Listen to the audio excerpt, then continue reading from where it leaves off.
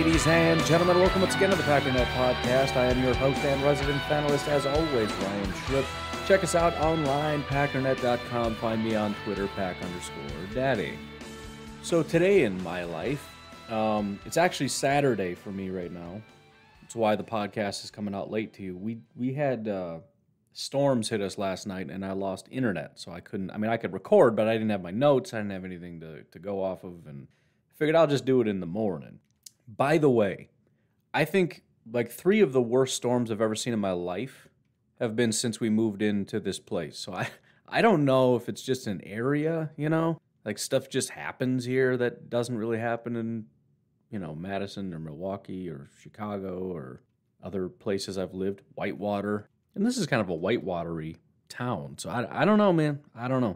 But last night it was hail. And I know I've heard people talk about like golf ball sized hail. And I'm like, that's not real. I've never seen. And it wasn't quite golf ball. But it was big, dude. I'm trying to think what size. Maybe like Super Bowl sized, Like a generic. I don't know. They're all different sizes. But I think you know what I mean. Big. Got dents all over the car. It was great. Knocked out the internet. Nightmare. But for some reason, I actually slept in until 7:30 in the morning, and I don't think I've done that in a long time. I may have done that while we were on vacation, but we were up until probably midnight-ish. I was out at 8:30 last night, so I got like 11 hours. So I don't know how to feel. But anyways, today we are picking up the pup, so that's kind of cool. And I think you're all caught up in my life and times and whatnot. Before we get too much into it, I do have a big announcement to make, and I don't think I did a very good job of promoting this, at least not on the podcast. I think social media did fine. And at the end of the day, I think we got a good amount of followers on Instagram, so hopefully Jacob is satisfied with the efforts. But we do have a winner. We have a winner for the Alan Lazard signed football giveaway, and as promised, it will be, in fact, announced today, as in right now. I should be smart and be like, after the break, but let's just do it because I'm going to forget, and I'm going to feel bad if I forget.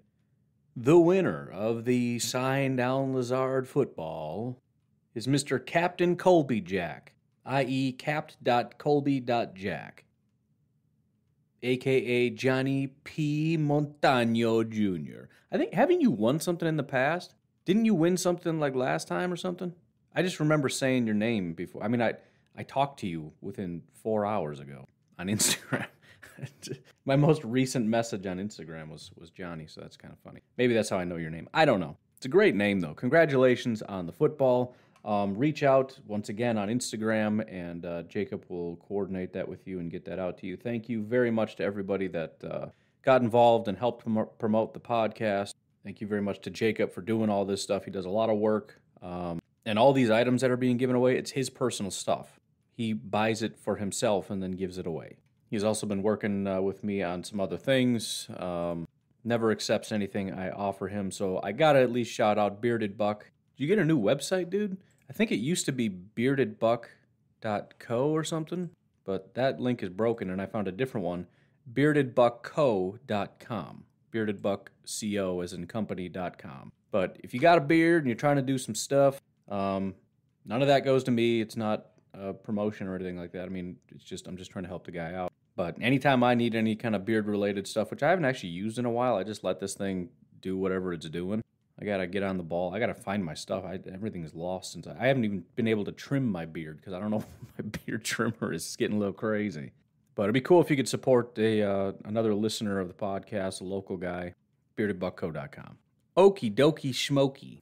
Didn't have training camp yesterday. Didn't have a lot of other stuff. We did have Matt LaFleur do a press conference. So I want to get through a couple of those comments. Oh my goodness, the yawning is out of control. I feel so dumb when I sleep in and I'm tired. That's the worst part about sleeping in. It's like, there you go, I did something for you to feel better now. And it's like, no.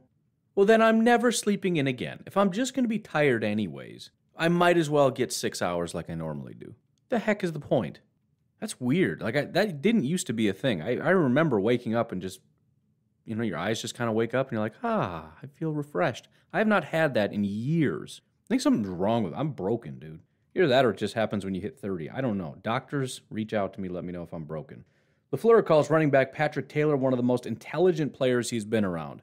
That one comment bumped him up in my running back rankings. That's not coach speak.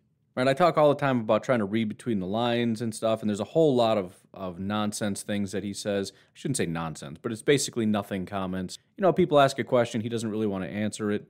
So he says something, and it's like, yeah, that doesn't really mean anything. This is not one of those things at all. One of the most intelligent players he's been around, especially when I've been saying for a very long time, assuming I'm correct, that the biggest reason that young guys or whatever, and I know Taylor's been around, but the biggest reason that these guys don't get on the field is because they don't know what to do. We've heard the young guys talk about, Sternberger, I think it was, talk about the hardest thing is understanding the formations. Was it Sternberger? That doesn't make sense. I thought it was like a rookie. It was Amari, I think. I don't know. Doesn't matter. Who cares? Move on, genius. Did I tell you I'm going cold instant coffee today? I haven't done that in a long time either. It's good, man. It's nostalgic. Early morning. Well, it's not early morning, but it feels early. Coach Matt LaFleur says there's, quote, great competition, unquote, to be his third running back between Kylan Hill, Patrick Taylor, and Dexter Williams. A.J. Dillon will get some snaps in preseason, but those three will get, quote, bulk of the carries, unquote, as the competition plays out. First of all, although we already knew it, it does feel great because it didn't have to go this way. It does feel real good that it's already just assumed that A.J. Dillon is the man, right? He's already basically not getting any snaps because they want to protect him because he's the guy. I want to appreciate that for a moment because let's remember how common it is to miss on picks. It is not a foregone conclusion that a second-round draft pick has to be a really good starter. And I shouldn't necessarily say really good, but, I mean, if the guy can't play, they're not going to put him in that spot. Right? We don't know what Eric Stokes is going to be. We don't necessarily know what Josh Myers is going to be, even though there's been some good reports. He might not be very good. We don't know what Amari Rodgers is going to be, even though there's been fairly good reports coming out from him as well. Not everybody has to be a hit. Sometimes you swing and just wildly miss, and the Packers have done that many times, like every team has.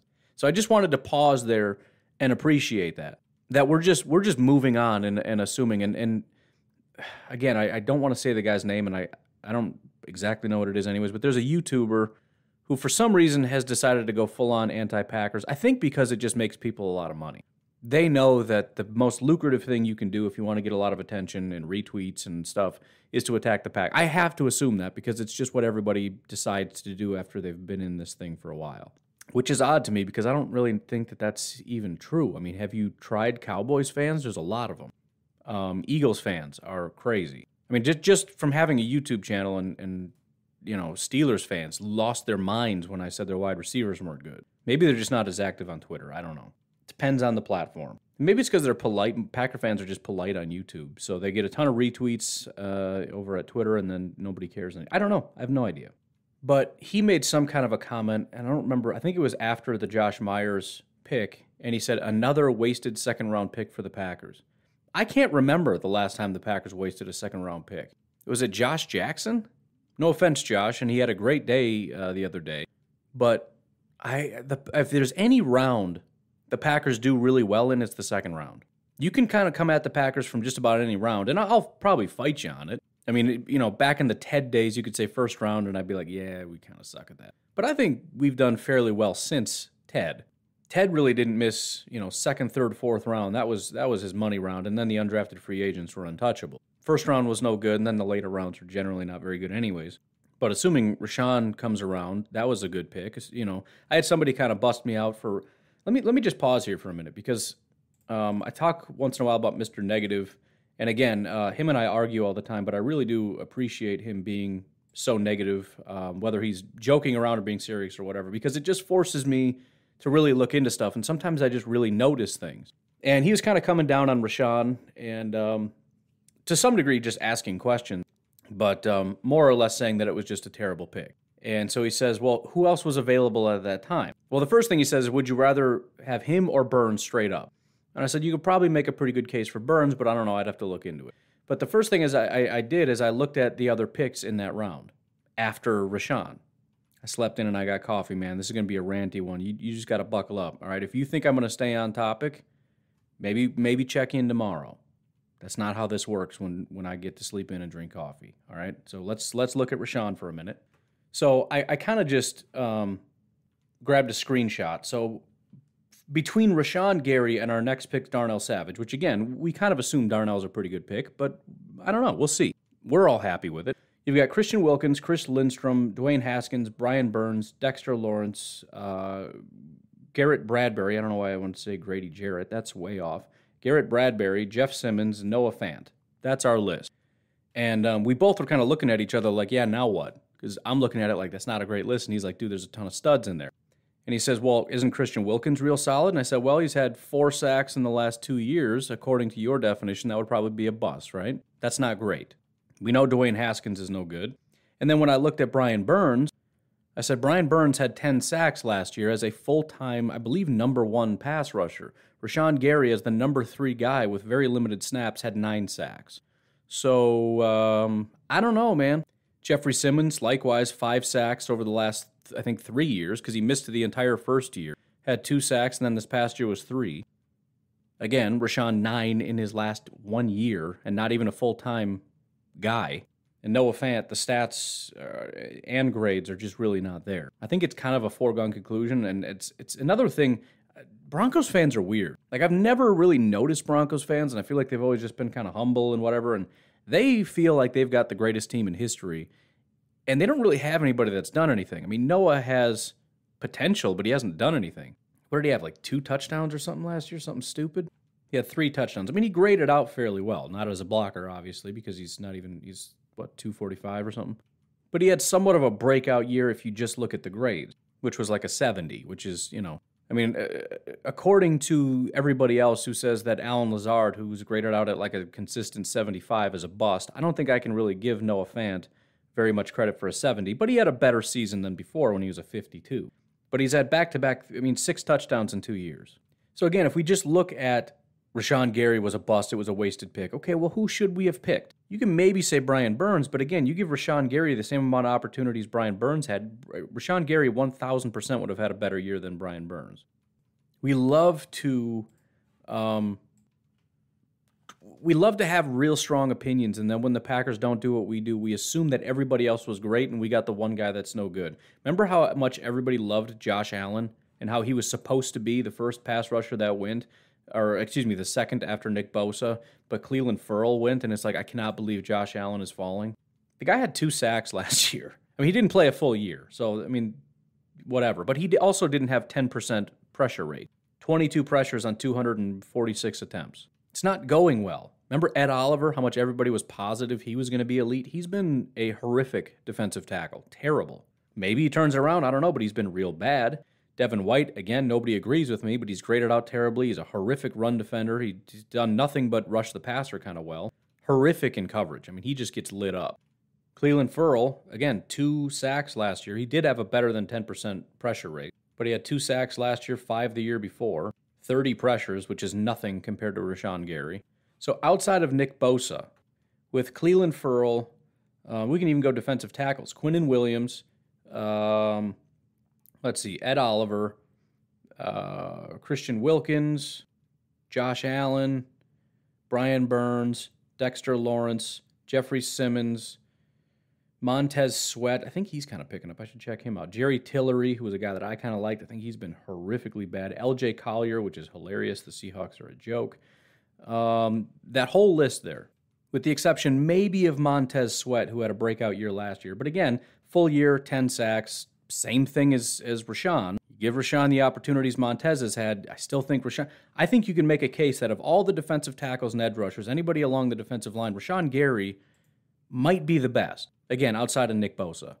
So it's hard to make the case that the Packers are bad at this, especially when, again, a lot of not good players. Oh, and then you come to Darnell Savage. Oh, he's pretty good. And the year before that was Jair. The year after that was Jordan Love. We don't know what he is. The year after that was Stokes. We don't know what he is. So again, some people, I don't know. They love to act like I'm a homer when it comes to the drafting stuff because they just hate the Packers, who they draft. And they love to be critical of the Packers after they draft. There was somebody, I think JJ retweeted it or whatever, but somebody did something on Reddit that showed when the teams generally melt down. It had the Bears pre-draft are in meltdown mode. The Packers post-draft are in meltdown mode. The Vikings like preseason are in meltdown mode, and then the Lions season is like a dumpster fire. And it's true, at least insofar as, this year the Vikings are in complete collapse mode. But at post-draft, it's always the Packers. Because the Packers fans hate everybody that gets drafted. And sometimes they just can't let that go. And so we have to sit here and I have to sit here and try to defend the picks all the time because nobody wants to go back and revisit and go, actually, that guy panned out pretty well. And when you look at the entire landscape, it's a whole bunch of misses. And the Packers are one of the few that didn't miss. And again, nobody liked the second. Everybody hated the pick of, I shouldn't say hated Elton Jenkins, but he wasn't a very popular pick. It was a whole bunch of like, who's that again? Like, oh, okay, I guess. Now everybody's talking Pro Bowl. Everybody hated the A.J. Dillon pick, saying he was like a fourth-round running back that was stupid. Where are those people, by the way? Where are all the he wasn't worth a second-round pick type of guys? By my account, again, he didn't play very much, but by my account, he was the, I believe, second-best running back in football last year in his limited opportunities, and we'll see how it pans out, but I'm just curious where all those people are. And again, we get Josh Myers, the Packers wasted another second-round pick. And all we've heard, Aaron Rodgers, is there anybody that stands out to you? It's Josh Myers. Everybody has just put out nothing but constant praise of Josh Myers. And so, I mean, again, you'll have Mr. Negative, and I'm sure some people listening will agree with this, which is silly, but then they start picking on, like, the sixth-round picks. I had him reach out when Stepniak retired, and he, bust. Dude, a sixth-round pick? Do you want me to are you going to make me so mad that I'm going to do the homework to find out how many sixth-round picks actually pan out? Because I'm about to do that. It's almost zero. It's why every year I say I don't care about sixth and seventh-round picks, because almost none of them pan out. Ever. And by the way, we have a starting guard out of that group of offensive linemen that we got. And what did I say? I would love it if we could get maybe one starter and one backup out of it. I would also be happy with just like two backups out of this group. That was my stand. I never expected three to even make it. Now, it might just be one starter and no backups, because I don't know if Jake Hansen's going to have any real opportunities here. But getting a starter out of a group of three in the sixth round is fine with me. Perfectly fine with me. Because the sixth round is borderline waste of everybody's time. No offense to our sixth-round picks, but I'm content with that, and we need to start having some better perspective. Anyways, what were we talking about? LaFleur's press conference. I guess if you want to critique the third round, you got a case, right? The Packers are horrific in the third round. Just the worst. I don't know why, but if we pick somebody in the third round, hopefully Amari skips that curse because he was technically a second-round pick, right? The Packers wanted to take him in the second, but they're like, all right, let's go Josh, and then if he happens to slip into the second, we're going to call up and just try desperately to get up and trade. So if it wasn't for Josh Myers, we would have taken him in the second, which means he's an automatic awesome play. I don't know. We'll see how it goes. If he's great, it's because he was a second-round guy. If he's terrible, then it's just the third-round curse all over again. But anyways, all that from A.J. Dillon. But again, so the primary three that we're going to see in preseason is going to be the Kylan Hill, Patrick Taylor, and Dexter. And that's going to be a fantastic it's going to be kind of sad, and I hope we bring on 4 running backs. I need to buckle down this next week and do a 53 because I'm speaking. The benefit of doing a 53 is that you kind of get a better perspective, right? Otherwise, you just say things like, we should just have 4 running backs. Yeah, but then we have to cut somebody else, and the question is, what other position are we cutting off? And it gets to be hard because there might be a bunch of wide receivers that you like. And then you say, well, we got to carry 3 quarterbacks or whatever, right? I mean, we always want that extra guy, but you can't do that. You're going to have to, if you have one more here, you're going to have one less here. By the way, a lot of offensive linemen possibly. I mean, granted, there's always the practice squad and you know, whatever. You got to sift through that, but that's the benefit of it. But this is a group I really like. I do like Kylan and what he brings. Patrick Taylor, obviously, he's got the experience. Apparently, he's got intelligence beyond anything else. And again, I think at this point, I'm putting him number 1, and it wouldn't have been that way. I think before that, he might have even been number 3 on my list, but just that comment from LaFleur might have put him at number 1. But we got to see. Moving on, Matt LaFleur says Big Ten officials will be at family night tomorrow, not NFL officials. Quote, I think they'll do a good job of officiating what we're trying to accomplish. Packers will have NFL officials when they hold joint practices with the Jets. That is going to be a pretty wild situation. Not only is it going to be cool for us, I mean, you got to watch for injuries and fights and those kinds of things. I don't really care about fights. As long as people don't get injured, throw a couple. So what? Who cares? Again, I don't like when a coach says, I want you guys to fight, because that's a little reckless. But when guys are getting a little chippy, so be it. Just, keep it within reason. I don't know how you strike a balance. Again, don't promote it, and the coaches need to be like, hey, none of that nonsense. But I don't hate it. But it's also going to bring a lot of national attention, right? We've got this new thing now where they're covering these training camps around the clock, and so there's a lot of different cameras out there and a lot of different stuff. When you got two teams going head to head, one of them is a young rookie quarterback like Zach Wilson. The other is Aaron freaking Rodgers. There's going to be a lot of attention to that particular joint practice. So we're going to be getting a lot of national coverage, I would assume, of that. Whole lot of attention, and it's going to be a fun week. Just hope we get out, like every other practice, just hope you get out safe, including today at family event thing. I forgot what it's called now. Family night. LaFleur on what fans will see on Family Night. Quote, it'll probably be somewhat vanilla because this will be televised. There will be new wrinkles in all three phases, and we don't necessarily want to show that. So this is the Packers evolving, which is great. That's what has to happen. Now, it's not exactly what I was talking about in terms of evolving away from what you've been doing, the core of what this Shanahan offense is, into something more new to attack modern-day defenses. I think what's happening is you're continuing to see the book, going on to a new chapter, right? This is still the same offense. We're just getting new pieces. Now we've got our H-back playing a little bit more with DeGuara and a few other guys that can fill that role. We've got Amari, and we've got Randall. And so we can use different packages and things that he's already known about. We can just add them to the playbook. So I'm happy about it. The only kind of long-term question about Matt LaFleur and any defensive coordinator that we have, offensive coordinator, whatever, is as the defenses continue to evolve, can we find a way to get around it? Because that's where Mike McCarthy fell apart, is defenses evolved to stop basically the Green Bay Packers offense and other teams that were running that style of offense.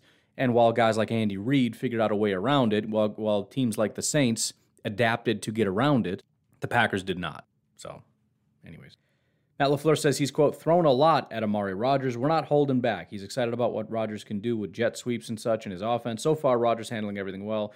He's been around the game for a long time. You can tell he's a coach's kid. So, again, the intelligence factor, kind of like Stokes, but it sounds like he's doing it's kind of unfair to say he's doing a better job. Throwing a lot at Amari, you got to remember when you're on offense, you know what's coming, right? You call a play, and granted, you got to understand what the play is, but essentially you're saying, hey, go run over there and catch a pass about 5 yards down the field. Stokes, it's, hey, stand here and react to whatever the other team does, right? I'm not telling you what to do, right? You not only have to know the play, but how to adapt and react to the guy in front of you. I just think, maybe I'm just giving him too many excuses, I don't know, but I just think it's a real tough position. So picking on Amari and picking on Stokes are different things. If you're going to tell him, hey, he's going to run a go, like the one-on-ones maybe. He's going to run a go route, just out loud. Hey, Devontae, run a go route, see who wins. That would be similar to what you're telling Amari. And if he wins, he wins. He loses, he loses. Obviously, Amari and Stokes are also guys that I'm really looking forward to seeing. I don't expect to see a ton, but I'm hoping there is at least some 11-on-11 and we get to see something. What I can probably plan on is a lot of complaining tomorrow. Somebody's going to have a bad day. Jordan Love's going to throw a pick. Stokes is going to get picked on, something, and I'm going to have to hear a lot of complaining, and the word bust is going to be thrown around. Or somebody's going to get injured, and Matt LaFleur is going to be an idiot for doing 11-on-11. Something to complain about, I don't know. LaFleur on projected starting inside linebacker Devondre Campbell, quote, he's been lights out. You can see the instincts that he has. He's very, very fluid, unquote. He says Campbell picking up on everything well since he arrived as a free agent. He knows Campbell well from spending time with him in Atlanta. Again, I've given you my opinion on Devondre Campbell. Obviously, they like him. I think they like him for the same reason that they liked Christian Kirksey, and it's because he's a veteran and he understands, you don't need to really coach him up.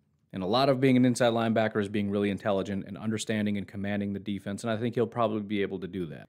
The question is executing, and I don't expect much out of that. But again, it is what it is. You think what you want to think, and I'll think what I want to think, and we'll see how it goes.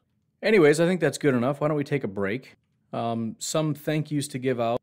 Thank you very much to Mr. J.J. Leahy, Mike Hebring, and William Hauer for all donating to the Palmer Home. I really, really appreciate that. Puts us within about $300 of fifth place. I'm actually going to post that link right now. If you'd like to give to that, you can just reach out to me and I'll direct you in the right spot. Otherwise, patreon.com/pack_daddy. Haven't talked about it recently, but it is still a thing. If we get to 300 patrons by the start of the season, which I think I've lost patrons since we've started, so it's not looking great. But if we get to 300, by the conclusion of week 1, I'm going to give away a Green Bay Packers ticket. Take it to a game. There you go. Have a great time. Go enjoy the game. I might even throw in a Packernet shirt so you can go promote the podcast while you're there. We'll see how it goes. But we are 68 patrons away, which is a massive mountain to climb. But again, considering the amount of people listening, we could close that gap today if we wanted to. $1 a month. That's all it's going to take. $1 a month at patreon.com/Pack_Daddy for a chance to enter and win a Packers ticket. And who knows, maybe we cross that line and then I set up another goal for a playoff ticket. I don't know. We'll see how it goes. But we got to cross this one first. Then we cross the second one, and then maybe both of us go to the playoff game. I don't know. We'll see how it goes. See how bad you want it. We'll take a break. We'll be right back. This episode is brought to you by HP. Whenever you do your best thinking, the HP Spectre X360 is ready when inspiration strikes.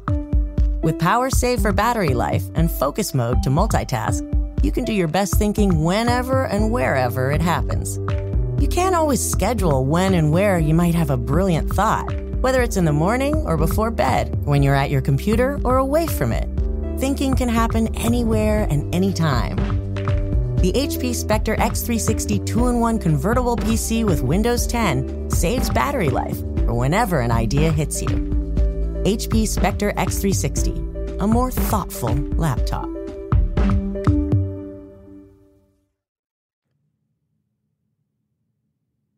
The Fall Line is a true crime podcast covering the coldest cases in the southeastern United States and occasionally beyond. We focus on the missing persons, the unsolved murders, and the unidentified does that don't get media attention. Empathetic and intensively researched, The Fall Line will take you on deep dives into unsolved cases that you've never heard of and make you wonder why you haven't. Find us wherever you listen to podcasts.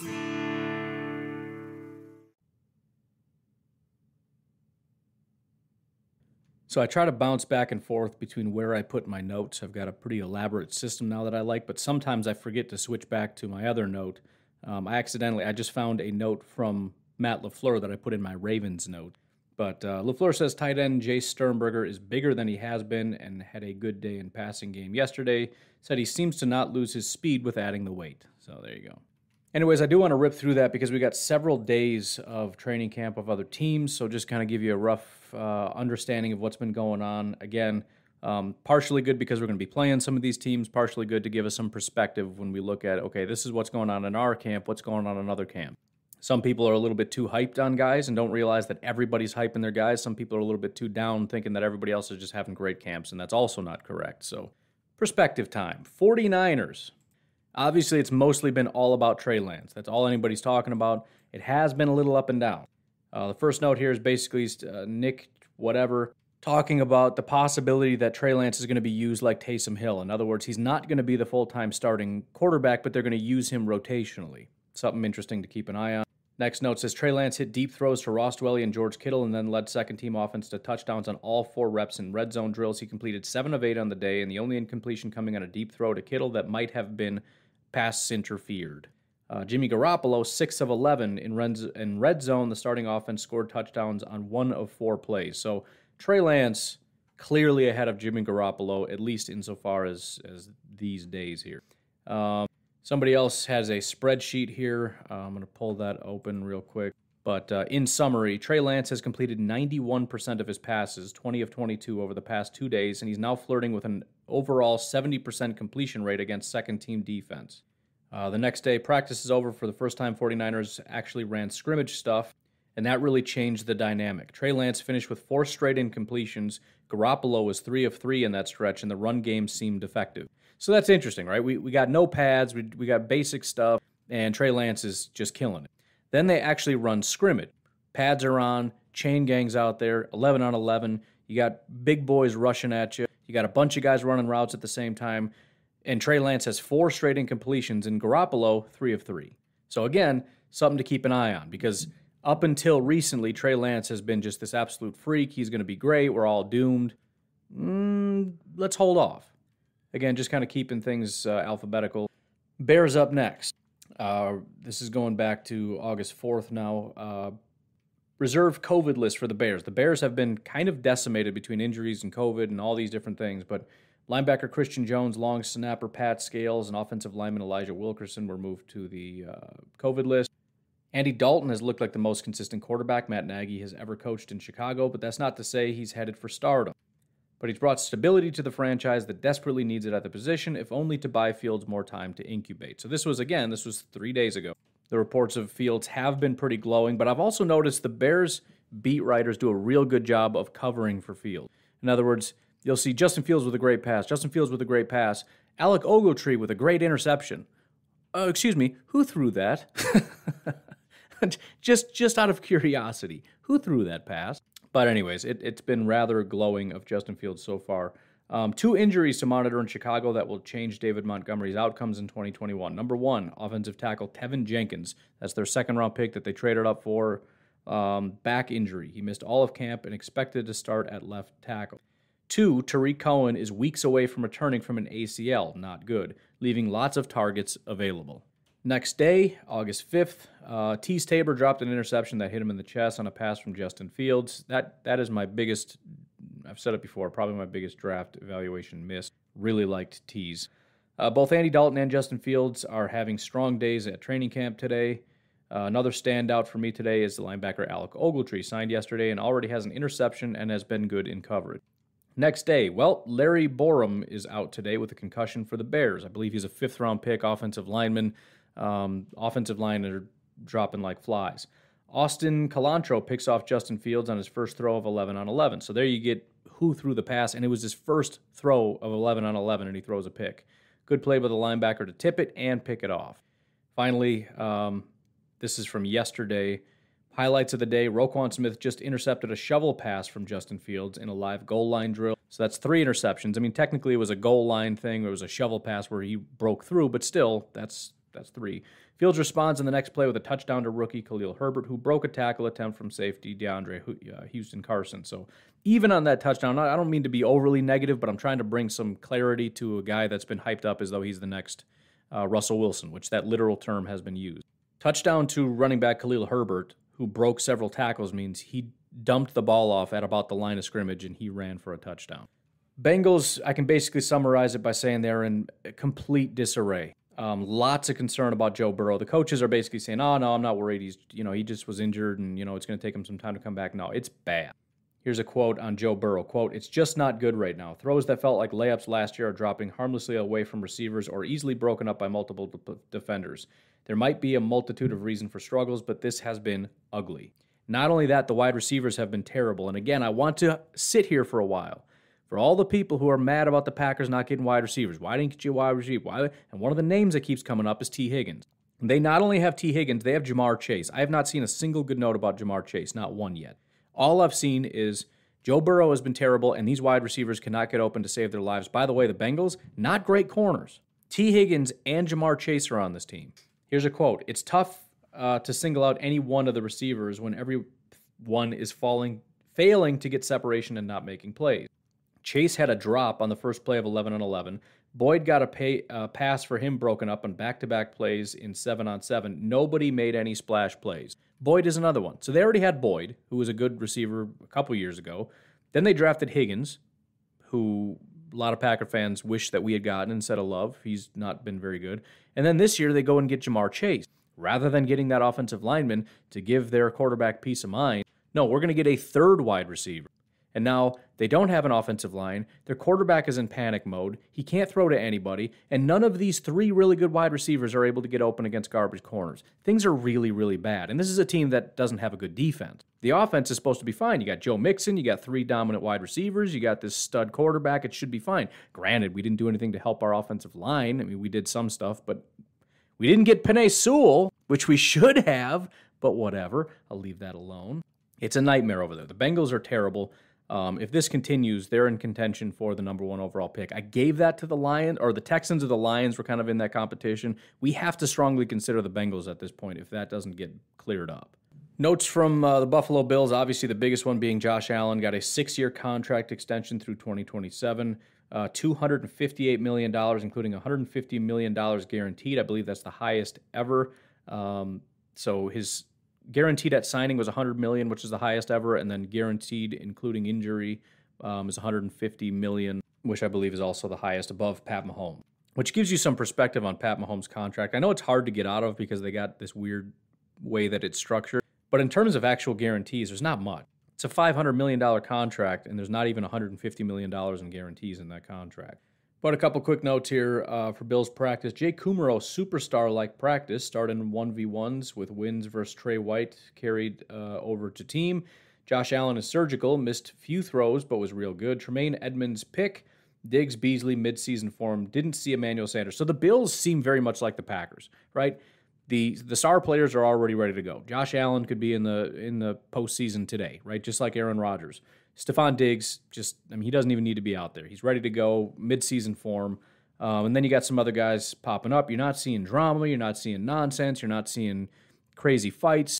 This is just a well-put-together playoff caliber team. Same thing you're seeing from the Chiefs. I have very little notes from the Chiefs because it's just basically nothing but Pat Mahomes is just shredding everybody. The Bucs, same thing, right? The Bucs are ready to go. They're just dominating. Everything looks great. Tom Brady is looking, he's just throwing incredible throw, right? So these top teams are they're ready to go, right? We don't even need preseason. This is a waste of everybody's time. Let's just get this going. Broncos, again, a lot of bluster. A lot of, we're great, everybody's elite, all this stuff. I don't know. We'll see how it goes. I think it's interesting. They do have a lot of talent. It's just a matter of can they turn the corner because they haven't done anything yet. Noah Fant, again, there's talent there, but is he really going to break out? Like officially really break out? Jerry Jeudy, right? He wasn't very good. I know Broncos fans get mad, but there's the same group that got mad when I said Drew Lock isn't good. I don't really value their opinion that much at this point. Anyways, Melvin Gordon, Javonte Williams, Mike Boone. The Broncos appear to be using a three-back approach. Each running back has impressed in the first week of camp. KJ Hamler back at Broncos practice. Not practicing, Tyree Cleveland, Josie Jewell, Mac McCain, Von Miller, Cody Conway, Graham Glasgow, Deion Sizer, and Mike Purcell. There's a couple big names in there. Purcell, Glasgow, Von Miller, Josie Jewell. Big names. Drew Lock on Jerry Jeudy. He is something different. He is making big boy strides. That's going to be important for them, obviously. Slight win for Teddy today. Both quarterbacks had an interception. Teddy in end zone to Simmons. Drew's tipped by a Gim, picked by Watson. Lock extra conservative today. Bridgewater connected on multiple passes over 20, including 50-yard touchdown to Jeudy. Could have been a sack. Teddy had bigger plays. I'll be honest, I'm kind of surprised that nobody's even mentioning Teddy Bridgewater because everyone just assumes Drew's going to get the job. I would actually be a little surprised considering how bad Drew Lock is if Teddy didn't win. And I know they might be trying to push Drew into that position because Teddy is not going to be the long-term answer, so let's at least see what we got in Drew. But I think Teddy's a better quarterback. So finally, Pat Shurmur on Javonte Williams, and they've been effusive in their praise of Javonte Williams this whole time. Quote, he's been terrific. His running ability is very obvious, but the thing that we're seeing is his instincts as a football player. He gets it, and he shows up in the pass protection. It shows up being able to lines up his whatever. It doesn't. He's good, right? So, fantasy football update, but still kind of iffy because, again, they're using a three-back approach. So, I don't know. You figure out what you want to do. Browns camp, basically the hype is around Donovan Peoples-Jones, one of the funniest names ever. Again, it just sounds, hello there, voice gone. Excuse me. Just sounds like you have to have a speech impediment to say his name, Donovan Peoples-Jones. I don't have any notes here, but I don't think it's been great for the Browns so far, especially with Baker Mayfield. It's been kind of up and down, but anyways, as far as this past week, Donovan Peoples-Jones has been the biggest hype thing. Bucks, again, nothing super great. It's just, Darden. People love Darden. Tom Brady looks great. Evans is looking great. Everybody looks great. Cardinals, it's all about Rondale Moore. I think I talked about that last time. They're very excited about Rondale Moore. A.J. Green has not been at camp for several days. Christian Kirk is just getting back to camp. So this is a team that needs 5 wide receivers. They are constantly getting wide receivers. They draft wide receivers, and then they draft more, and then they go in free agency and get the biggest wide receiver in football, and then they go in free agency and get A.J. Green, and then they draft Rondale Moore. They've done nothing but draft wide receivers because they like to spread the ball out a lot, and they're struggling to get as much talent at wide receiver as they need. But they're taking another swing at Rondale Moore, and it seems like so far it's working out for them. Again, Chiefs, nothing really. Bit of an injury bug at first. Tyreek Hill, Juan Thornhill, DeAndre Baker, Nick Keiser, Evan Bayless, Chad Williams, Kyle Long, Malik Herring, Mike Remmers, all not in practice. That was as of the 4th. Tyreek Hill is back in pads. Some of these guys are starting to come back. Otherwise, it's all just Pat Mahomes highlights. Colts, after losing their star players, are just falling apart. That's all you need to know there. Dolphins, it sounds like Tua's kind of having a good run at this. Tua was 6 touchdowns and no picks the last couple of practices with red zone drills. Waddle Wilson with 2 touchdown catches for him today. All in 11 on 11 work. No interceptions from Tua since 2 on opening day last Wednesday. So he started off with this sort of, oh no, we're in trouble. Since then, he's been pretty surgical. But Will Fuller is injured right now. Xavier Howard is injured and looking for a trade. So things in some ways are looking good for the Dolphins, in some ways are looking kind of bleak. Eagles, another team that are just kind of a mess.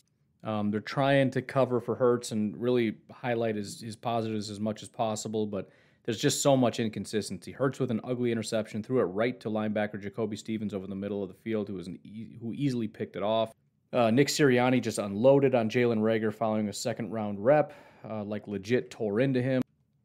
Nick Sirianni naming Jalen Hurts the Week 1 starter. Quote, "There's no rush, we're just not there yet." Well, they've got Joe Flacco and Nick Mullins behind him, so it's not super great to have Jalen Hurts taking all the number 1 reps, and he was their starter last year, and we can't just say he's our guy. And then finally, Miles Sanders fumbled the ball in 11-on-11 drill, ball security, and drops an issue for Sanders in camp. So again, it's just, things are just not good for the Eagles. It's been that way for a while. Javian Hawkins making plays for the Falcons, 2 long runs. Not a lot else going on with the Falcons right now. For the Giants, Kenny Golladay hurt his hamstring. Not considered a significant injury, but still not great. And you know how much those can linger. So he might seem to be a week away, and that week away will last for like 7 weeks. So you never know. Dante Pettis not doing well. He's fallen behind in the tight battle for the final receiver spot. Giants are expecting Saquon Barkley back week 3. So he's going to be out for the first 2 weeks, but then he's coming back. Again, fantasy implications as well as just general team implications. And then Daniel Jones, who's had a great camp, and I think he's fairly solid, had a pretty rough day yesterday. It says rough turnover-filled day for Daniel Jones, as well as a few other updates, but it was attached to an article, so I won't bother reading them. Jaguars, again, I still haven't heard a ton from their quarterback. Nothing bad. It's just you would think that it would be like the Bears. You get excited and you just talk about your quarterback all the time. All the time. Every throw is the greatest throw you've ever seen. They're just not doing that. It's so weird to me. James Robinson stacked good days. Got a ton of separation against Myles Jack in 1v1. Travis Etienne continues to impress with his speed. He's going to be a matchup nightmare this year. Jaguars are signing wide receiver kick returner Tavon Austin, source says. Was with the Packers last year. And then finally, the run game is clearly going to be a big part of the Jaguars' offense, and it isn't surprising to see both Robinson and Hyde still getting their fair share of touches with the starting offense. So again, nothing about the quarterback. Not one note over like 3 days of notes about their starting quarterback. All we've seen are running back notes and the fact that they're going to run the ball a ton. It's strange to me. Could be a sign he's not really doing well, but I haven't seen that either. You would think that somebody would be pointing that out. As far as the Jets, we got Michael Carter and Tevin Coleman, your top 2 running backs. Rough red zone series for Zach Wilson. This was August 4th. Given a first down following a run with 2 incompletions. Had Crowder open for a touchdown, but sailed it too high. Elijah Moore continues to be the guy that stands out for the Jets. Note here says, I think it's crazy that the thing about Elijah Moore, every day I come in here saying I'm going to focus on someone else, then he makes it impossible. August 4th, this must have been the next day, I don't know.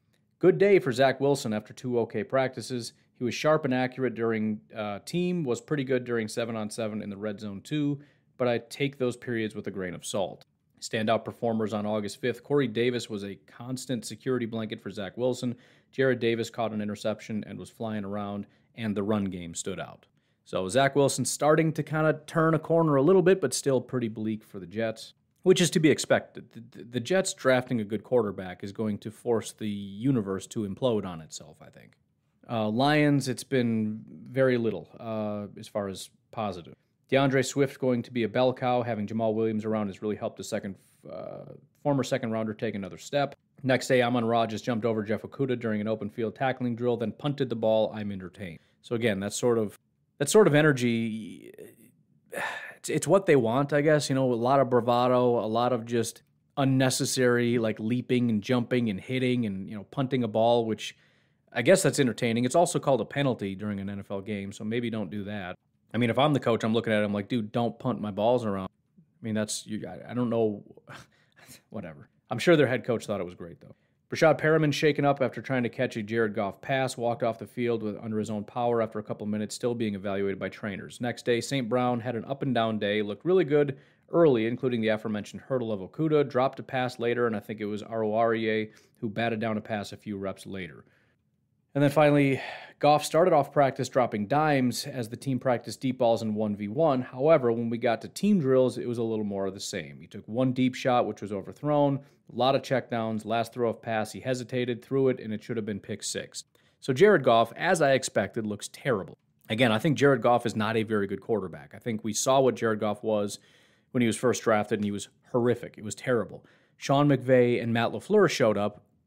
You know, you've got a new quarterback-friendly scheme and a very good quarterback coach coaching him up with a great offensive line, great wide receivers, and a real good scheme, and he kind of stood out. He was a good quarterback. As that started to go away, Jared Goff was terrible again. The offensive line eroded, the wide receivers eroded, defenses are catching up to the McVay system, all that stuff. He eroded. So I think you're taking a underrated quarterback in Matt Stafford and sending him over to the Rams, and you're taking an overrated quarterback and sending him down to the Lions. And I think, again, you're going to see Stafford and the Rams improve, and I think you're going to have Goff and the Lions really just implode. I mean, it's going to be kind of like what you saw with Goff year one would be my expectation. Not because he's a rookie, just because he had a different coach, and it was a horrible team, and it was horribly coached, and that's just my assumption. But again, I don't think this is the long-term. No, again, I don't know about the coach. I like what the front office is doing in terms of building the team. I don't know if this is the coach that we want. I have no idea. But at the end of the day, the goal needs to be maybe next year when we get the first, second, or third pick to get a quarterback and really try again. Patriots are a mess at the quarterback position. N'Keal Harry is really starting to stand out, but it's so up and down. You know, one day Cam Newton looks great. The next day, Cam Newton looks terrible. Rough 7-on-7 series for Cam Newton. His first pass was intercepted by J.C. Jackson. His second was broken up by Jackson. A few plays later, he overthrew Nelson Aguilar deep, which is his calling card, overthrowing people. 7-on-7 notes. Newton, 2 of 6, an interception, another pass breakup, and a drop. Jones was 4 of 5 with an overthrow on his last pass negated by a defensive penalty. Most completions were checkdowns, though Jones hit N'Keal Harry twice downfield versus Juwan Williams, had a 2-minute feel to it with tempo. N'Keal Harry was a player of the day. Next note on Cam Newton, struggled with accuracy today, was 7 of 13 with a drop and 2 interceptions. He's now got 5 interceptions in camp. So Cam is looking terrible, as expected, because he's just not that good. I'm sorry. Again, I think it's because of fantasy football that people thought he was good. He was never really that good. He had one good year when they had that Super Bowl run where he did a really good job. Otherwise, he's been, at best, decent. Mac Jones was sharp throughout and was 7 of 23, 3 drops, 1 incompletion, and Henry tripped. With an interception on a drop ball, he's got 2 interceptions in camp. Josh McDaniels on Mac Jones, quote, he's good at getting yelled at because Josh McDaniels is a dummy. Another prolonged look at Mac Jones in 11-on-11s. He just took 14 consecutive reps before handing it back to Cam Newton. They're very clearly pushing Mac Jones to be the starter at this point. They're like, all right, Cam doesn't have it. We might as well run with Mac and see what it is. It's not like Cam is going to win us anything. Right? It's not like, we would like to see what the rookie can do, but, Cam is like the man. Sort of like Andy Dalton. Like, he's not great, but he's clearly better than our rookie. So let's just let Dalton go out and do what he's going to do, and then eventually we'll... At this point, it's like, dude, Mac might even be better, so why don't we just run with the rookie? Anyways, it's more of the same of that. The final day here, this was August 5th recap. Newton was 2 of 6. Jones was 10 of 14. That was in 11-on-11s. In 7-on-7s, Newton was 2 of 4. Jones was 2 of 3. Second day, we saw increased reps for Jones. Most were against the backups, but Jones was clearly the better quarterback today, certainly an improvement from Tuesday's padded practice. Raiders, it's all about Brian Edward. Now, it's silly, the amount of hype he's getting, but it is worth noting how much hype he's getting from everybody. I mean, they said he's like I forgot what it was. It was something stupid, like a cross between, oh, here it is, Terrell Owens and Randy Moss. John Gruden said on NFL Network, Brian Edwards has been looking like Terrell Owens, but he's looking more like Randy Moss. You're being stupid. At that point, I'm tuning you out. Rams note, Aaron Donald says Matt Stafford is playing lights out. Just watching him, the way he works, the ball he's throwing to wide receivers. I've never seen anything like, never seen it done like that. So to see it firsthand, it's pretty cool. So again, he's maybe just talking, but at the same time, I do think that it's probably very true that this is the best quarterback he's seen play in a Rams uniform. That should be fairly straightforward to most people that would have been the case. Rams note, Lamar Jackson is back, so that's kind of the one thing that's interesting. Mark Andrews was the best receiver on the field. This was yesterday. Also not surprising. They love their tight ends. They utilize their tight ends. And it's been pretty common that the tight ends have been their best receivers. As far as the Saints, it's just hilarious watching Jameis Winston. He's basically, I feel like it's like watching the Harlem Globetrotters, but this is that other team. You know, what was the name of that? I forget the name of that team, but it's like the other team. Jameis is just a big goofball. It's almost like he's embraced the fact that he's just a big goofball at this point. And I'll be honest, I'm kind of enjoying it. I used to not really like him because he's an arrogant guy who's done some stuff that isn't great. But at this point, it's kind of like, yeah, I'm a clown, and it's fine. I like it. It's like, all right, that's fine. If you're going to embrace it, I'll roll with that. That's fine. But Jameis Winston, this is August 4th, worked as QB1 today. He had his first interception on a pass to Kawaan Baker. Ball hung, and Crawley picked it off. Jameis Winston, this is August 5th, just tried to throw a pass to the middle while rolling out his momentum going in the opposite direction. Zach Bond almost had a pick six, but he couldn't complete the interception. So it's not great. Jameis is maybe QB1, but he's not a very good one. Texans, basically every single day we get an update that Deshaun Watson is not at practice. As I said, he's not going to be at practice. The only reason he's even there is because he doesn't want to get fined. It's the only reason he showed up. He's going to get massively fined if he doesn't show up. So he shows up and all of a sudden, oh, my foot. Okay. And to be honest, I wouldn't doubt it if the team is completely fine with that. Because I don't think they really like the situation either of having Deshaun, who is accused of these horrible things, in their uniform on the field playing and being around them. So their way around this is to be like, so your foot hurts, right? And he's like, yeah, pretty bad. And they're like, ooh, that looks bad. Why don't you just maybe go back to the room that you're in and play games or something? I don't know. Titans, really the only note from the Titans so far has been that Julio Jones has not been at practice, and I still don't exactly know why. It's been like 3-4 days now. I don't know what the deal is there. Washington, same note as last time, basically. Fitzpatrick is stepping up as a pretty solid quarterback like he always does, and he's developing some synergy with McLaurin, which, again, makes sense because he's a good wide receiver. So should be a pretty good matchup, to be honest. I mean, just from a fantasy perspective, I don't really like Washington, but Fitzpatrick and McLaurin, it makes sense to me. Finally, the Minnesota Vikings offense looks completely out of sync. Cook and Browning both fumbled. Offensive line got scolded for not finishing blocks in 11-on-11 moments ago. This is from August 5th. Danny Etling, who now appears to be number 2 quarterback, just overthrew a receiver on an out route on a play where he would have been sacked.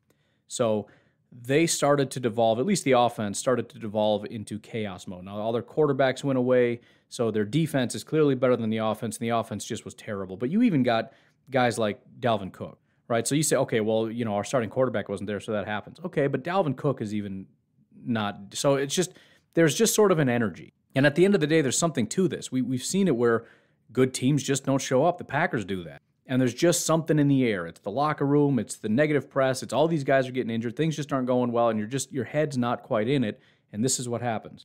Next note, Dalvin Cook took a direct snap from center. Second time we've seen the Wildcat in practice since the quarterbacks got put on injured reserve, which is just kind of funny because if it wasn't for the quarterback situation, you might look at it and go, ooh, maybe they're going to try that. And maybe they will. But it's also like, look, just get the quarterback off the field and let Dalvin direct snap it. I don't even want to see these guys. KJ Osborne has been one of the most impressive players at Vikings camp. He's making a strong push for the wide receiver 3 job, which is always a hilarious job for the Vikings because you got 2 dominant guys and 1 guy nobody cares about. That's not great. Finally, Justin Jefferson had somewhat of a scare. He went down on his shoulder, immediately grabbed that area, so you start worrying about broken collarbone. It sounds like that's not going to be the case.